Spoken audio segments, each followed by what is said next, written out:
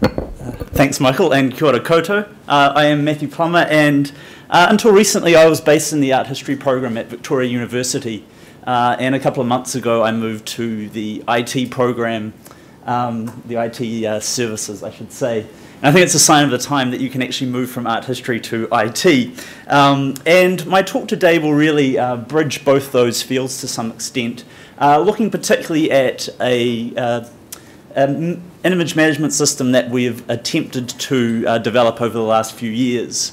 I've added a question mark to my presentation, partly in response to sort of ideas that have been circulating around at this conference, partly wanting to acknowledge the fact that that sometimes it's better to sort of ask a question than assert an answer, and that there's an element of I guess subjectivity as to whether the project that I'm going to be talking about is a success or a failure. In fact, I think whether this is a cautionary tale or a really enthusing and encouraging project is a litmus test for your willingness to engage in these kinds of things.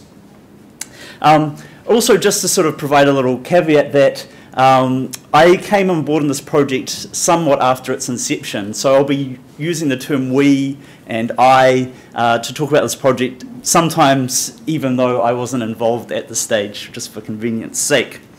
Okay, so Tailor Made, what's the advantage of tailoring?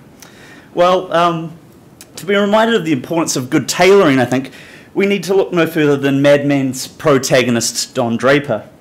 Consistently decked out in an impeccably tailored suit, ad man Draper's product pictures are frequently compelling, in part because Draper himself is a premium product, an invented identity, an adopted persona. Draper, you see, is actually Dick Whitman, and the tailored suit acts as the equivalent of a superhero's outfit, helping transform a down-and-out loser into an advertising superstar. From a certain point of view, Don Draper might be the most compelling case for the argument that it's the clothes that make the man and not the other way round. Now, regardless of whether you agree with me or not on this point, I think it's fair to say that the importance of a good fit, be it a suit or a software system, is difficult to overstate. Now, the questions I hope to tackle in this talk are threefold. Firstly, to what extent might open-sourced options allow for a tailored fit for institution software solutions? Secondly, can these options trump off-the-rack, one-size-fits-all offerings? And what are the pros and cons of each approach? And to address these questions, I'll be using this case study that I've already mentioned earlier, one that has been in development at VUW since 2011.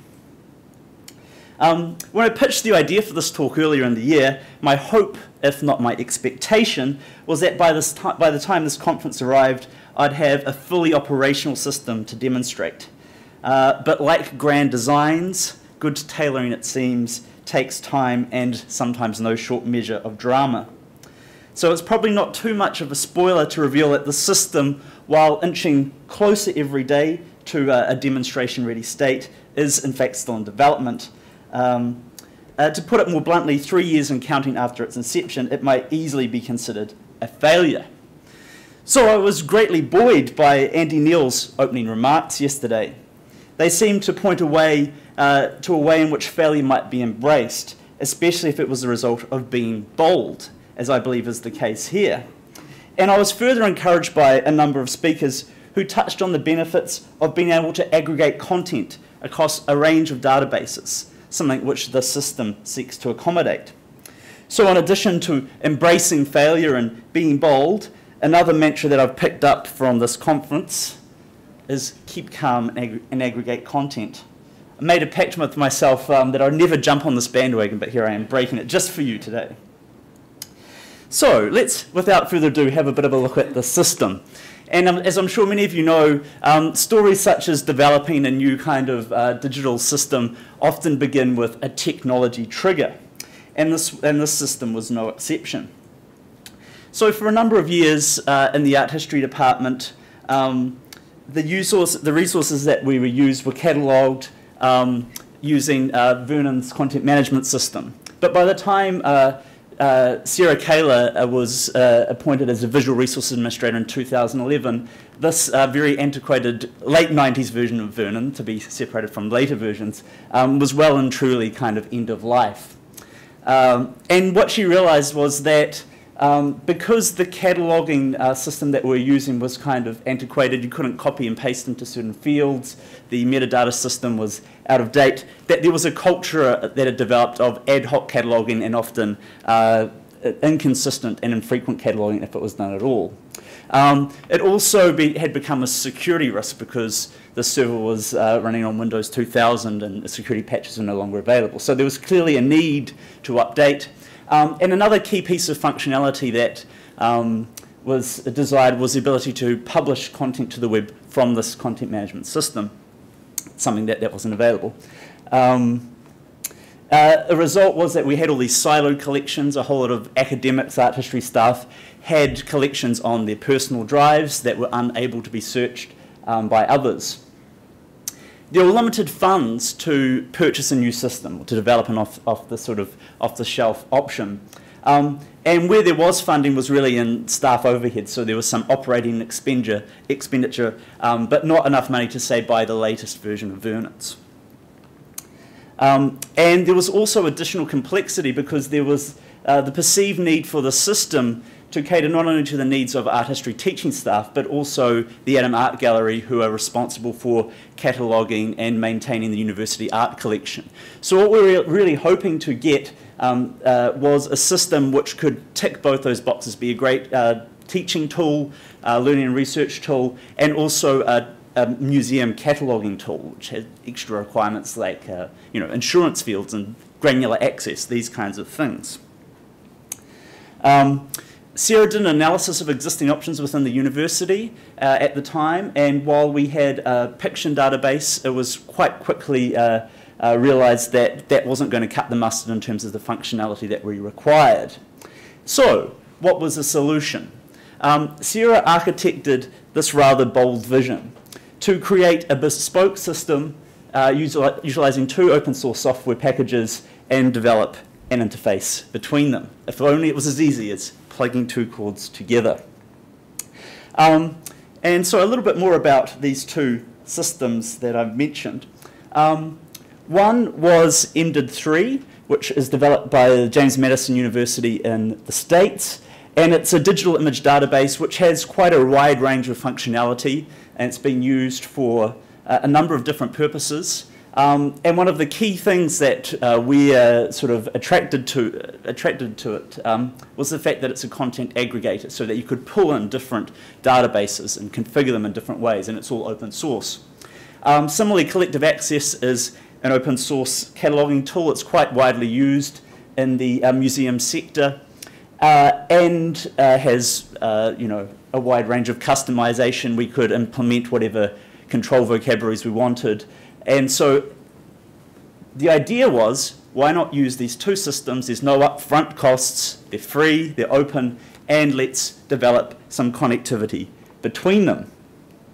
So we started to look at some different databases around the place that we might utilise, some much more easily than others, and particularly Digital New Zealand and Art Store APIs were very user-friendly for the developers. There's also the possibility to port in other systems. And the functionality of MDID as a sort of dedicated teaching resource was really appealing.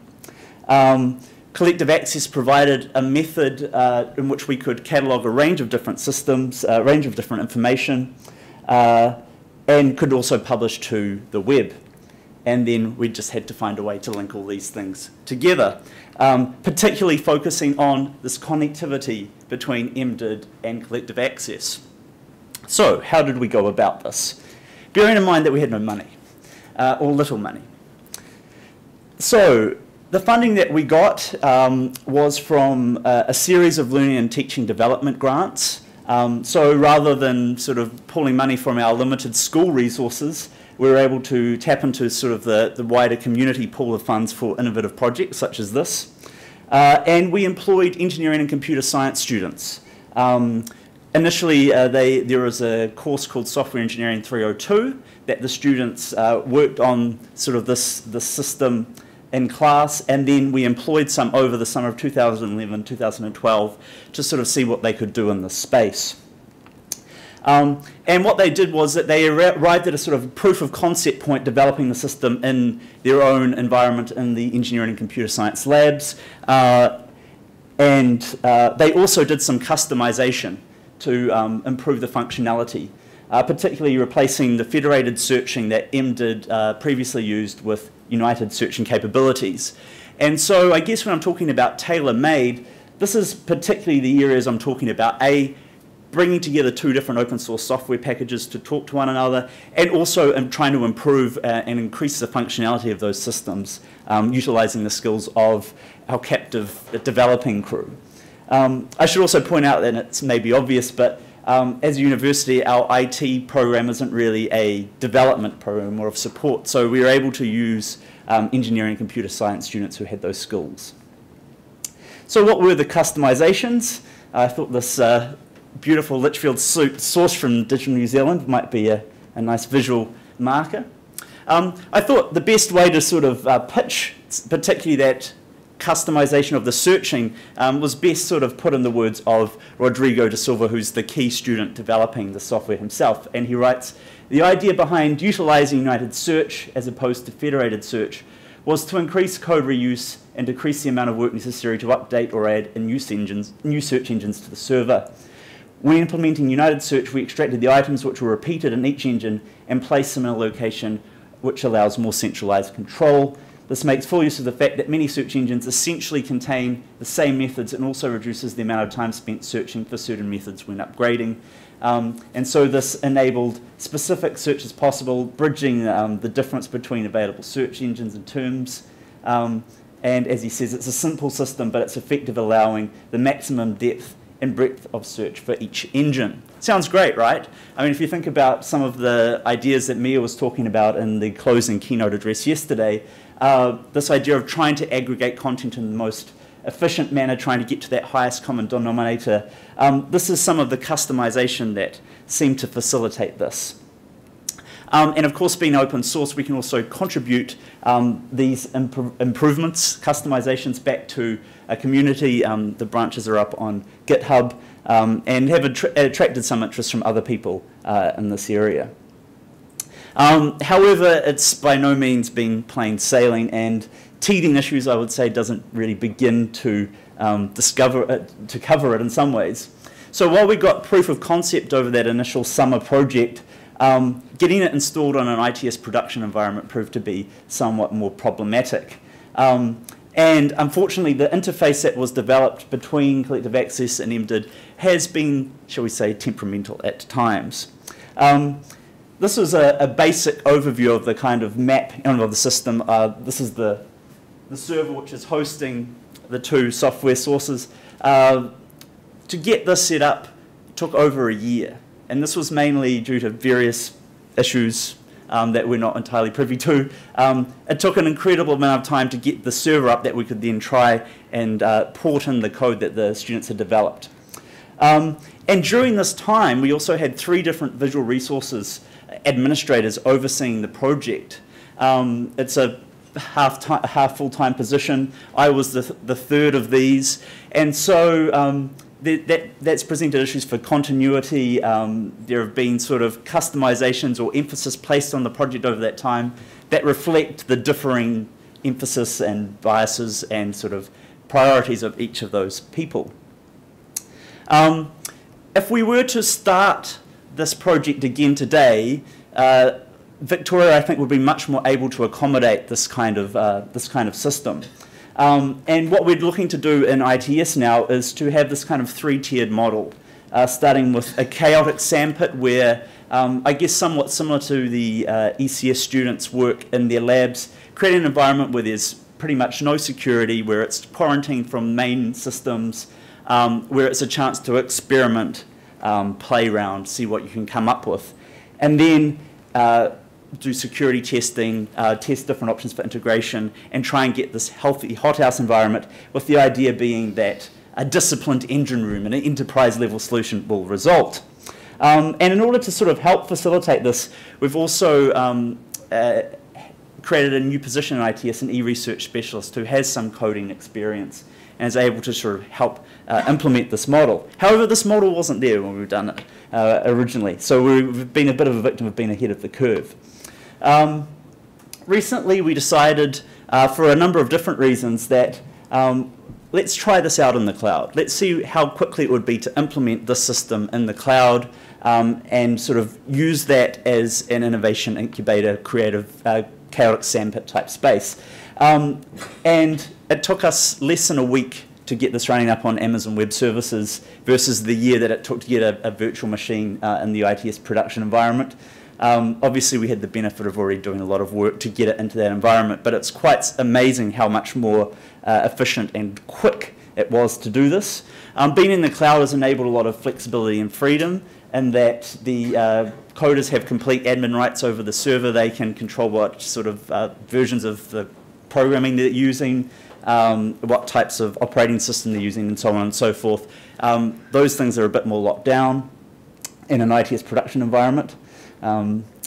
It's accessible from anywhere, so with the ITS server that was only accessible on VUW campuses, but in the cloud, anywhere you've got a web browser you can use it. And it's useful for troubleshooting because we can compare the kind of issues we're having and the bugs we're having in a production environment and versus the cloud, and if the same issues are common to both, we know we've got an issue with code rather than some other sort of factor. We're also using Amazon Web Services spot pricing, which is not particularly reliable, but for what we do, it's perfectly fine and it's incredibly cheap. But however, we're still going to face those same issues of integrating the system further down the track. We've also started to think about how might we as a university sort of bring together a number of these different systems that have been proposed or are being developed. And Michael gave an excellent talk in the previous session about an object management system that he's proposed. As I've mentioned earlier, we already have a Piction database which has got mainly marketing images. Architecture and design is developing a different system. So we've got this perhaps inevitable application creep happening. And we've started to think as an institution, how can we limit this, or at the very least, how can we get all these systems talking to one another? And this is one model that my boss kind of spun up, where we would basically have a common storage, we would have as much common metadata across those different systems as possible, and all these applications would sit on top of that, and then would use some kind of search aggregator on top of that to have one entry point. And whether that is sort of a system run by the library proposed by Michael or wherever, the goal is to have increased searchability, increased functionality, and increased access for all the different digital assets that we have as a university, and they are many. So where are we fitting in the hype cycle, the much promoted Gartner hype cycle that you'll hear about already, and again, no doubt. Optimistically, I'm saying we're about here. We've certainly passed the peak of inflated expectations, hopefully veering, crawling, inching out of the trough of disillusionment towards that slope of enlightenment. The plateau of productivity, I was hoping would already be sort of a little closer. But as I said, you know, a litmus test. Is this a cautionary tale, or is this an exciting sort of example of what can be done? I'll leave that up to you to answer. But I think one of the really key things I want to sort of pass on are some of the lessons that we've learned during this project, and we do some things very differently now. And so anyone that's interested in going down this path, perhaps this will be useful. First of all, grand designs take time. You know, you get those nice Kevin McLeod TV shows, and they sort of have time lapses and 3 years sort of going over. I understand that now much more clearly. This is a term that I borrowed from Donnell McKinley, who got it from somewhere else, I'm sure. Open source is free, as in kittens. You get them, they're great, but then you have to feed them. So there's not that same upfront cost, but you have that ongoing costs and also questions about how you're going to support these systems. Timing is everything. I think we've been a little ahead of the curve, at least in terms of where we were placed as an institution 3 years ago to sort of accommodate this kind of project. Timing has also been against us in the sense that we've been relying on funding grants, which are often announced at the start of the year. We're using students who have this window of opportunity over summer. So we've sort of been I think, hampered a little bit, delayed a little bit by some of those just sort of timing arrangements. And that kind of covers that. I think this is a really key point, and it's a key part of that question mark after Tailor Made. The more customized you make the system, the more different sort of tweaks you make to it, the more the support becomes problematic. So that's a really key thing to be aware of, is that, you know, if you develop something, you have to be willing to support it ongoingly. And so the importance of documentation at every stage of the process is 100% essential. And this is something that needs to be stressed to developers and to project admins. So the complexity of those initial requirements is a two-edged sword, because it's meant that it's taken a long time to get a system working, but I think it also gives that flexibility to mean it's still current, that we can still find ways and uses for the system that mean it's not an outdated thing. So maybe it should have failed fast, maybe it's a good thing that it hasn't. And so to sort of finish with, hopefully this will be concluded in the near future, and contact details are up there along with some rather misogynistic but quite hilarious slides that I sort of came across during the course of preparing this presentation. Thank you.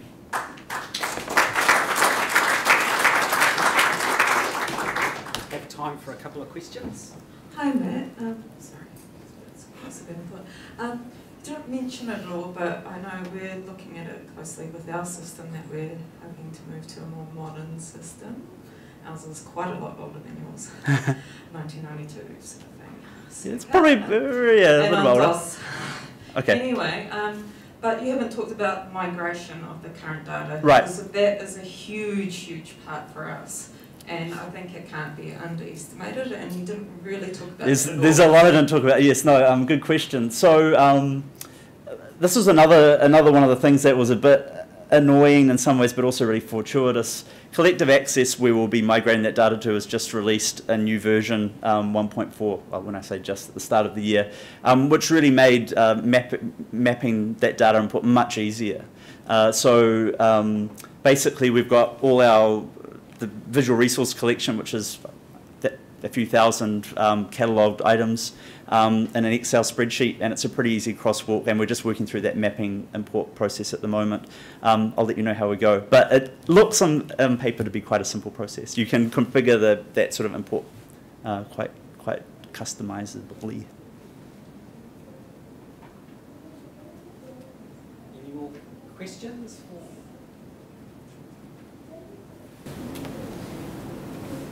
Given it took 3 years and you're still just past the trough of disillusionment, if you could go back 3 years, would you still take the heavily customized 2 pieces of open source things and put them together approach, rather than maybe an off-the-shelf something configured and compromise a little bit on what you were trying to achieve, and be on the plateau of, I can't remember what was the plateau of doing stuff. Productivity, yes. I think, yeah, and this is once again, you know, this is a system that was architected by someone else. What I would do differently in retrospect would be just to install and implement the cataloguing tool, and then because one of the sort of upshots is that in that period of development there's continued to be a lack of cataloguing. So in retrospect, it would have been better to install that open source cataloguing tool, get that up and running, continue to use it as we had been with Vernon's, and then sort of see if we could graft in this sort of teaching presentation side of things. I guess the way that we went made sense at the time, which was to achieve a proof of concept and see how it could be implemented. And there have been a whole lot of reasons, which I haven't really gone into detail, why that's been delayed. And it's partly just having limited funds and having part-time employees working on it. But yeah, in retrospect, there would definitely be things I would personally do differently. Yeah. Happy to chat with anyone about this later as well. I guess that leads on to the question of long-term sustainability for the whole thing. Yes, it does. I think that the climate has changed a little bit, and I know that in the time of that, since that initial inception, I think there's been a much more heightened awareness about the need for these kinds of systems, and there are other systems that we're aware of now trying to do that same thing. And maybe this gets cannibalized, we use part of this functionality and that more of it sits with the library, say, for example, rather than within a particular school or program in the university. It's an open question, but I hope that I've at least showed that there are options that you have in this open source era to sort of to come up with your own system, and I think in a slightly more resourced environment, you know, it could have been done much quickly and perhaps be a bit more sustainable. Thank you. Thank you. Just